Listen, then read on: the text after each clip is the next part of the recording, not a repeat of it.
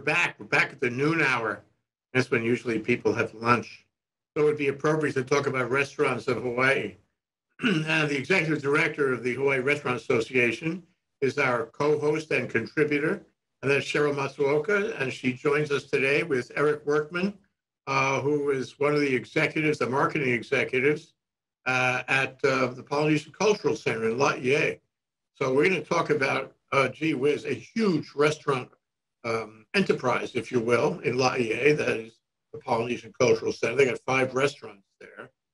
We would be remiss if we did not discuss the Polynesian Cultural Center. It's a big deal.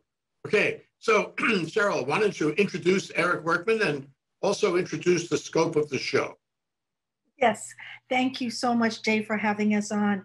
Eric Workman is the Executive Vice President and Chief Marketing Officer at the Polynesian Cultural Center. He oversees all the marketing, sales, and business development for the center. And right now, reopening has now, the Polynesian Cultural Center was closed down for 10 months. And now they're reopening with increased sanitization procedures throughout the center, and especially looking at, their hands-on in the village Samoa. So they now have sanitization stations all around the Polynesian Cultural Center. So today we're talking about, we are the Hawaii Restaurant Association, the voice of Hawaii's restaurant and food service industry. When visitors plan their trip to Hawaii, Jay, one of the must-dos on their bucket list is a Hawaiian Luau, right? So when you think of Hawaii, you think of a luau and the celebration that comes along with it. With the lei greeting, I wore my lei today, the celebration of the beautiful sunsets, our trade wind breezes, gorgeous hula dancers with their grass skirts and their coconut bras, and the feast, the kalua pig, hot right out of the imu. Fresh chilled lomi lomi salmon, lau laus, and my favorite, which is the chilled haupias, right? So you think about all the yummy foods that are at a luau. However, this pandemic first appeared on the islands, and then we had our mandatory stay-at-home orders and the travel restrictions. So the PCC, Polynesian Cultural Center, we name it the PCC, closed their doors for 10 months. And the difficult impact to our local community was the furloughed employees. So now, as Governor Ige allows us to reopen, the Polynesian Culture Center has reopened and now is welcoming back not only our visitors, but also our locals. Keeping in mind right now, we're in Tier 2. So in our Hawaii restaurants and at the Polynesian Culture Center, they're practicing all the safe protocols. The 6-foot distancing, only 5 people at a table while dining. All the employees have to wear face masks. Face masks are worn by all the guests unless they're eating or drinking. Enhanced sanitizing. And, the PCC is an open air attraction. And the luau, while it's covered, it's still outdoors. And they're sanitizing with electrostatic sprayers. And another change at the luau is no longer are the guests allowed to serve themselves. They actually have servers there on the luau to serve you your food. So I'm going to now bring on Eric, and he can tell us a little bit more about the impacts and what they're doing at the Polynesian Culture Center to welcome back our guests. And we are very curious about the Polynesian Cultural Center. So let's drill down on all the great background that Sheryl gave us. So what would you add to her comments? Well, she gave a great summary there. That was wonderful. I think she obviously knows us well. Yes, we did open on January 18th after being closed for 10 months. And it has been a very limited opening. So everything closed down when COVID happened back in January 18th of last year. I'm sorry, we opened January 18th. But back in March when we closed down, everything shut down. All of our luau's, all of our restaurants, all of our shows, everything.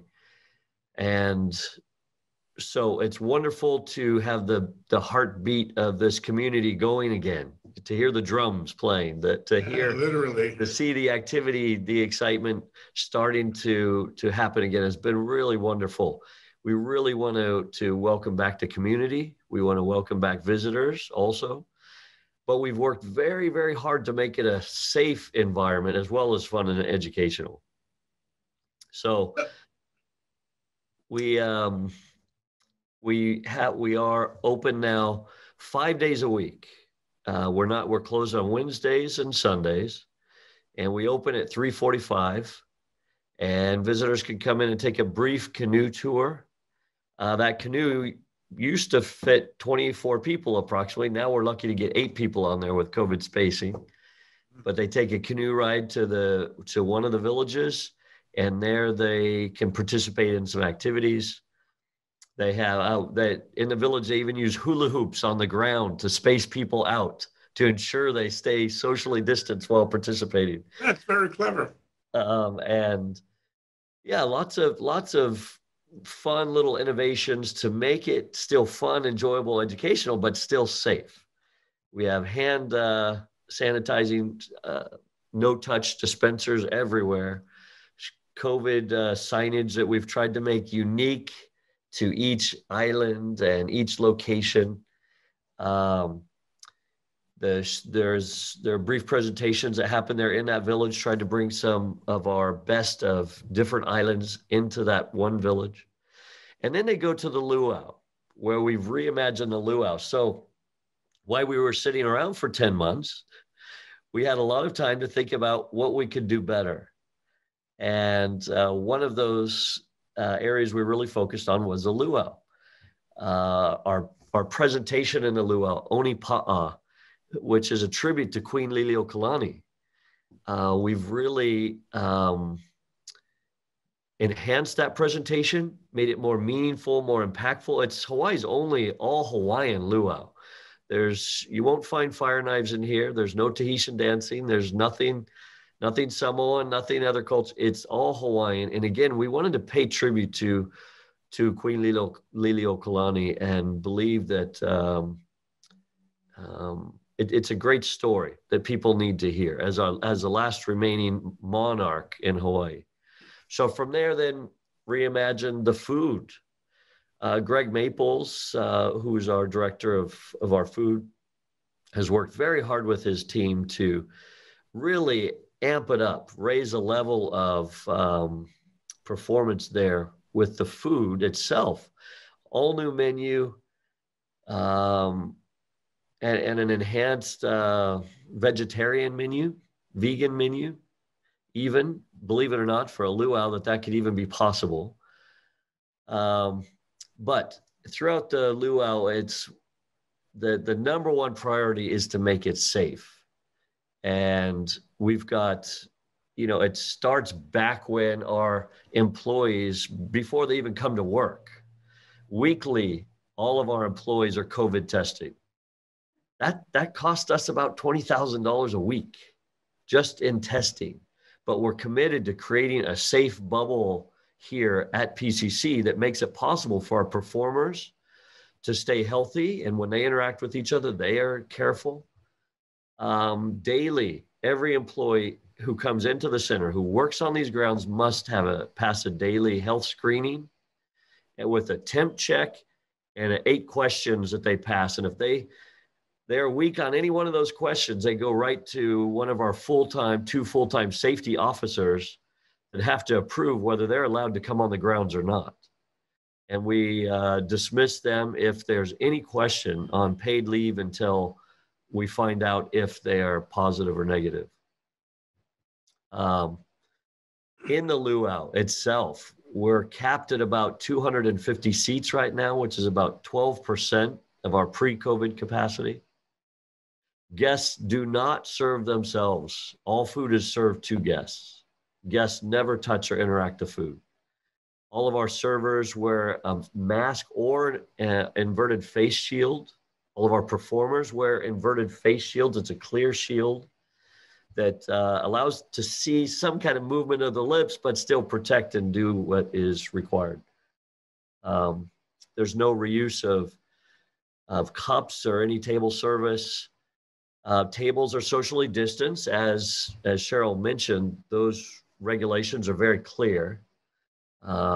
If there's more than one party at a table that is not together, we place a plexiglass shield between the parties to separate that table.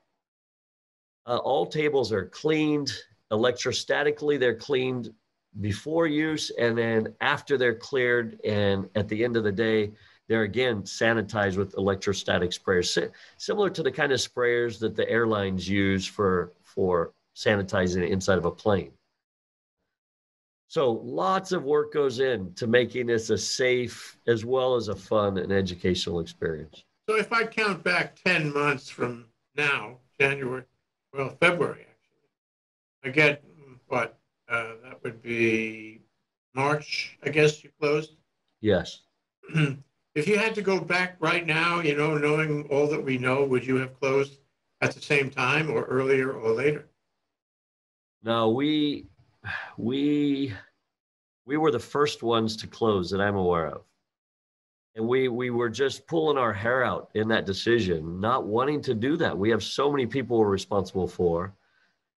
And we knew what it could mean, but we knew we had to be safe and we had to lead in safety and be responsible. And I think a lot of people don't realize that business, especially an institution like the Polynesian Cultural Center, its reputation is critical.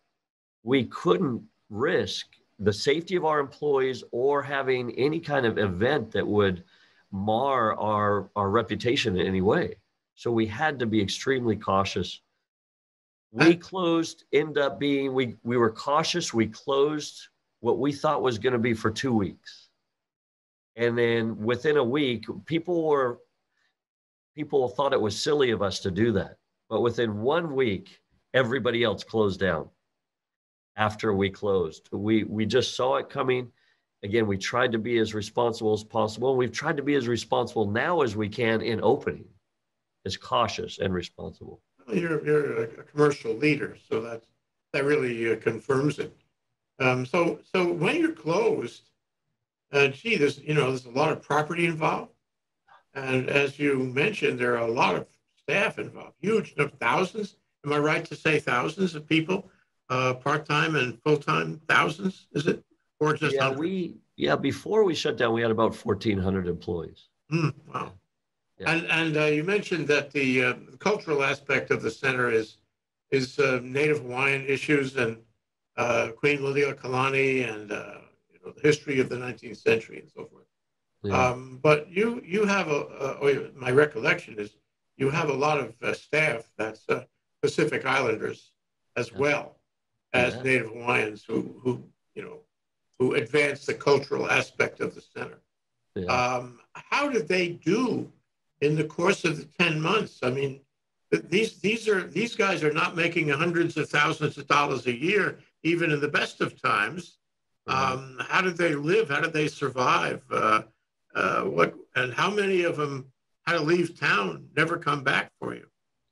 Yeah, that's a great question. Our Polynesian employees are the backbone. We were created to provide jobs, to bring students from the Pacific to the adjacent Brigham Young University. And we were to provide that employment for them to get that university education they wouldn't have been able to get otherwise.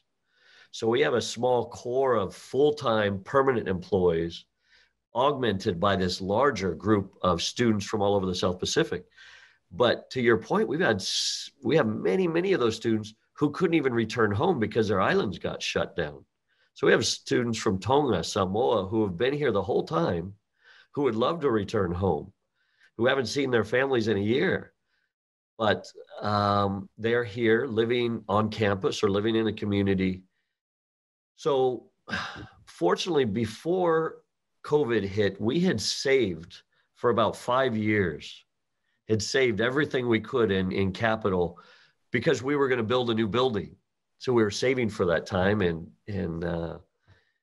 it was fortunate, or whatever you want to call it, that we had that savings on hand that we then repurposed to use to keep as many employees as we could whole. God, what a lucky break that you had that reserve. Yeah. We had saved for a rainy day, and the rainy day certainly came. The storm came. So did you take care of them in some way while you were closed? I mean, how did you try to maintain the connection. Yeah, so many of our employees, so we did have an early round of employees who we offered voluntary severance packages to. Some took it and have left the island, unfortunately. Some are still in the community. But those who remain, the bulk of the employees that remained, we have been committed to keeping them whole. So if those who are furloughed, if after being furloughed and with federal assistance on furlough, that adder, if they didn't stay, substantially whole, then we would bring them back and continue to pay for their employment. And that has been the case with many of our employees. And those who stayed, well, as you said, we have a lot of grounds and facilities. We pulled weeds, we mowed, we trimmed hedges, we painted, we did some capital work that we could afford to do, and projects that a shutdown was helpful. Our whole lagoon, 42 acres, we have a giant lagoon that runs through the whole area. We drained the whole thing, cleaned it out, saved most of the fish, and refilled it to where now it looks wonderful. See, that's great business. That's good business on all sides. Your place probably looks better than it has in a long time. It's been cleaned up. Your employees who you supported through the course of the 10 months probably love you to distraction. And on a moral level, it's been very nice that you did that. So yeah. Good for you, Eric. Well, it's been a huge team effort, and everybody here is committed to making that and helping everybody make it through this. Well, we are ready to get back to work, though. Of course. And so the question, you're the marketing officer, the chief of marketing it's a huge job because you have, what I venture to say, hundreds if not millions of tourists come around over the course of a year. That's a lot. And you have to, make it known that the door is open. Yeah. So at some point, probably within the last month or two, you knew, again, pre-planning, you knew that you were going to reopen. So as the marketing officer, somebody tells you, Eric, it's time to get started again, to get the bubble machine working again. Yeah. How do you do that? How do you reach out to your constituency around the world and advise them to come down and, enjoy the center again? Yeah. Yeah, you're right. It's a tough job. Thank you for reminding me.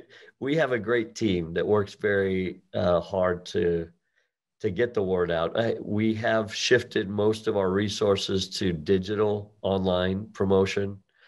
We're trying hard to reach out to people who have any plans of coming to Hawaii to help them know that we're open and we're here before they ever arrive. There are so many fewer people than are here now or coming now than were before. We're waiting for them to come back in larger numbers because it's really not sustainable where we are today. We maybe don't want to go back to where we were in the high numbers where we were for Hawaii. We were talking about traffic earlier, but we need more to keep everybody whole. So yeah, we're doing all that we can to reach out to them digitally. We want to support Hawaii Tourism Authority and the efforts they're making to reach out, to bring people back.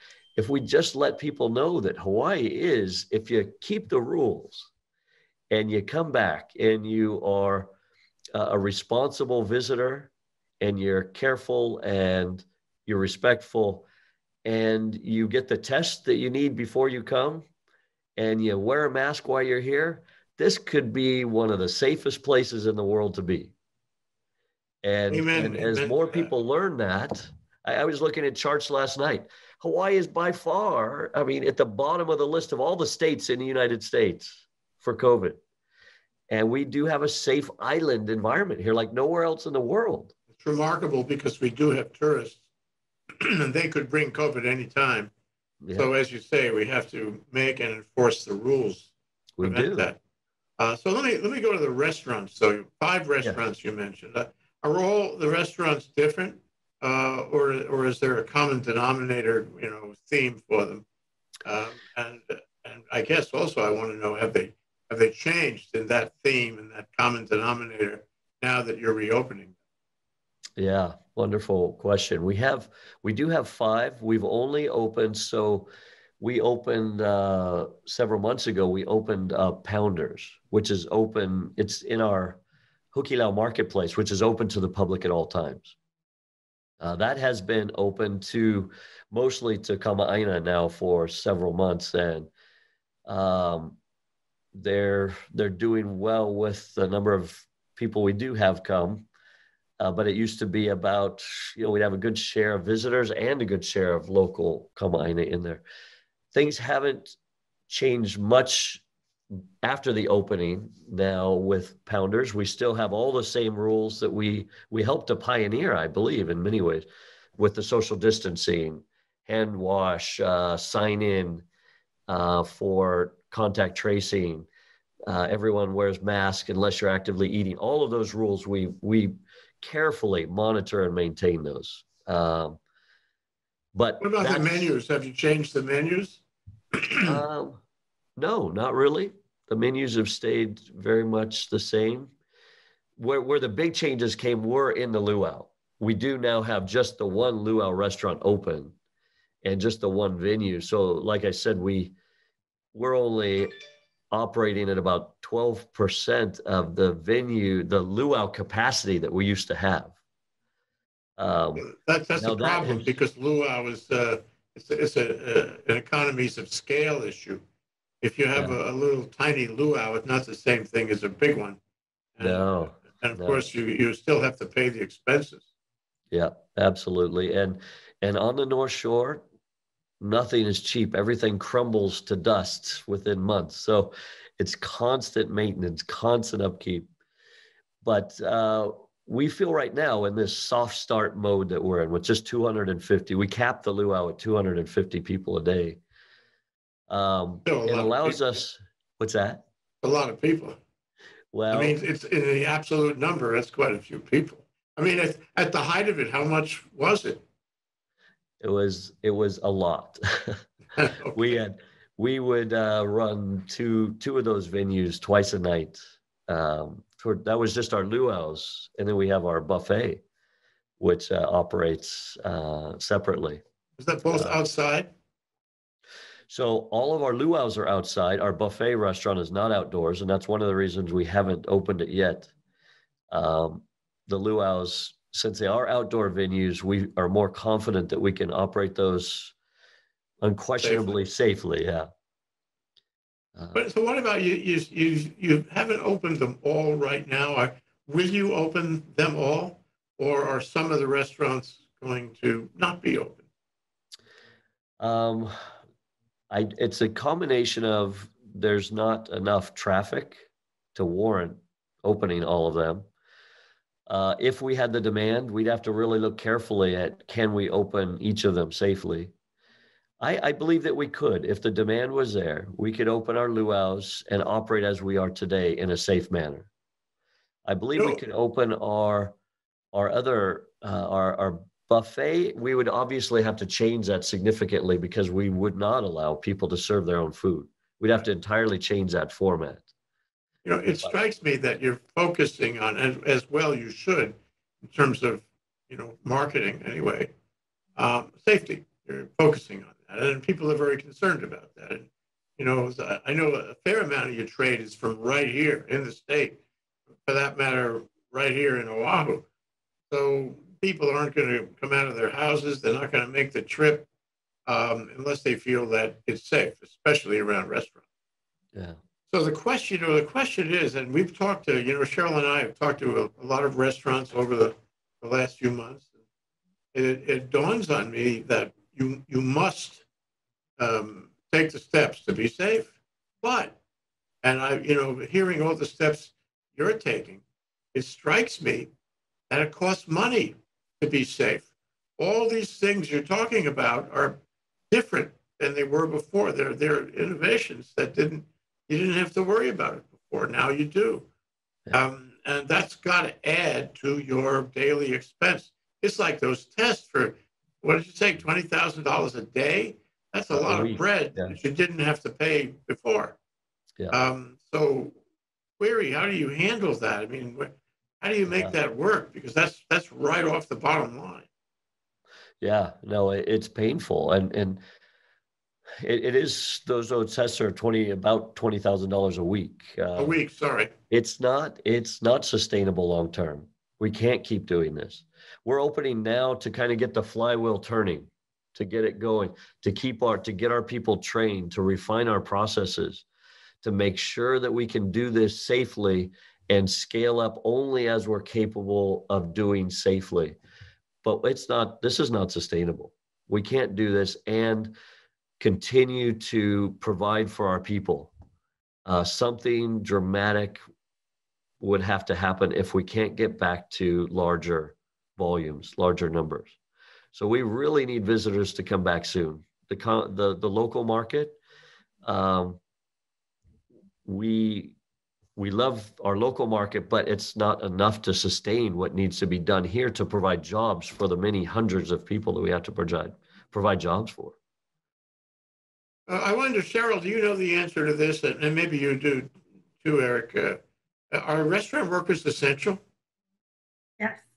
They are. So, and can restaurant workers, do they fit in the tiers of people who qualify for vaccines? Yes, we're 1C, so we're the next tier. Once all of the healthcare workers and the elderly, we're the next tier. So many of the restaurants, I sent out in January the sign-up sheet. So people just have to sign up and they're in the queue. And then once all of the essential workers and the kapuna have been vaccinated, yes, we're next on the list. So again, it's it's an executive marketing and planning function, just like the closing and the reopening is how you see the future, and the vaccines play a role in that, and it's especially helpful that restaurant workers can get those vaccines, and there'll hopefully be more vaccines. It'll be even easier.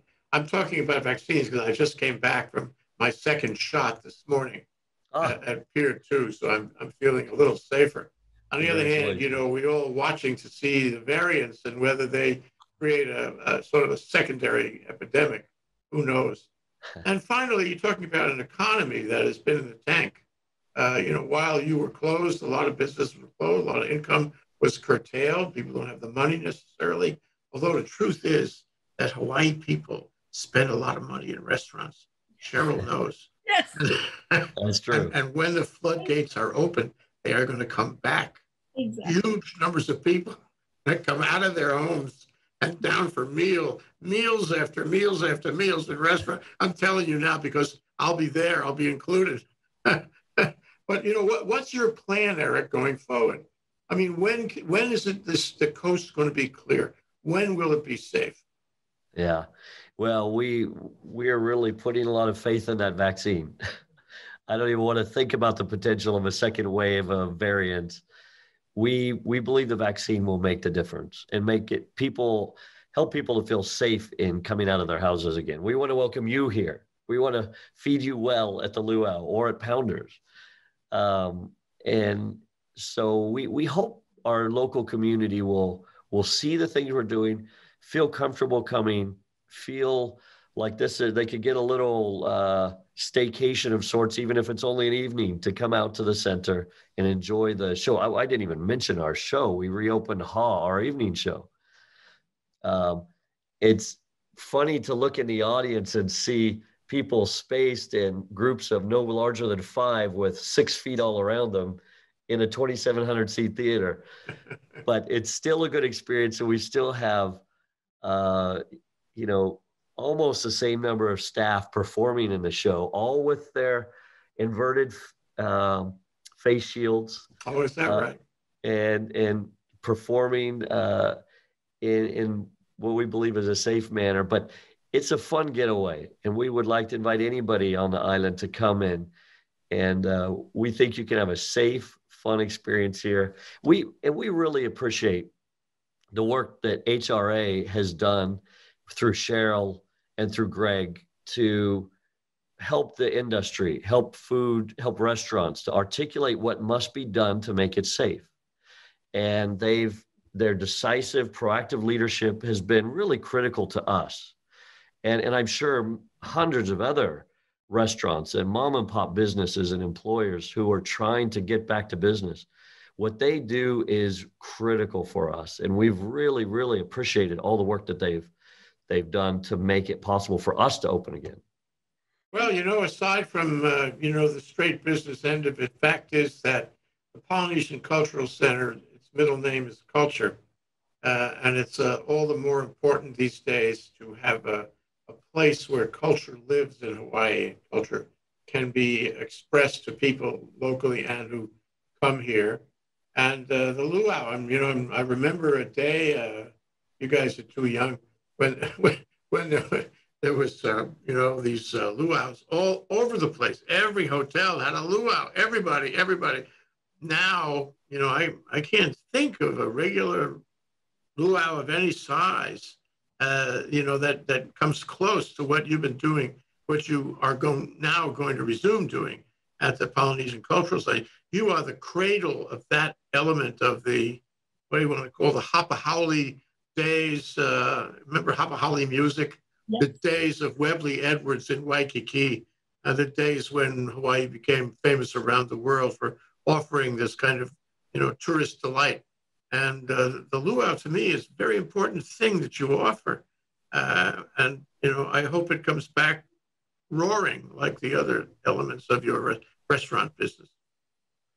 Well, thank you. Thank you. We hope so too. We take very seriously that charge to be that cradle of culture, a bastion of where we preserve that culture here on the island, and the Hapahauli side of it, in part at the luau, and we preserve that period of time in Hawaiian history, but also the more pure periods of Polynesian cultural history that we've strived to preserve. And we think Onipa'a really helps take that to the next level, where it's not, I promise you will not see a cellophane skirt anywhere on that stage. It tells a serious story about a wonderful human being and who did a lot for her people. And so it's a moving, touching experience, I believe, and important part of our history we don't want to lose. On the other hand, then you could go to the night show and there's a lot of fun and a lot of fire and a lot of culturally rich, authentically accurate presentations there, woven together in a way that I think is also moving, but fun and a little lighter at times. Very valuable, very valuable. Looking forward to getting out there now that the traffic's not as heavy. Well, now you've had your second shot. You have no reason to not come. Really? I have to let it settle in. I have to develop my antibodies, right? Okay, all right. Well, we'll see you next week. Okay, all right. Sheryl, can you, as you always do, can you summarize and try to pull all this together for our viewing audience? It's like Eric said, our chairman is Greg Maples, who is the director of restaurant services at the Polynesian Cultural Center. And with his leadership, that's how the Hawaii Restaurant Association has worked with our local Department of Health, and of course, using the CDC and FDA guidelines. So that's the protocol, the 6-foot distancing, the face mask, the extra sanitizing. So while our visitor count is still low, this is a great opportunity for our locals to visit and enjoy the Polynesian Culture Center and their famous Ali'i Luau. Our Hawaii restaurants and luau's are open and ready to serve you. The Hawaii Restaurant Association is the voice of Hawaii's restaurant and food service industry, and we're looking forward to dining together again and creating more delicious memories. Delicious memories. You hear that, Eric? That's great. This has really been very interesting to learn about the Polynesian Cultural Center. Thank you so much for joining us today. Thank you. Thanks for having me. Thank you, Sheryl, for setting it up. Always appreciate it. Aloha, you guys.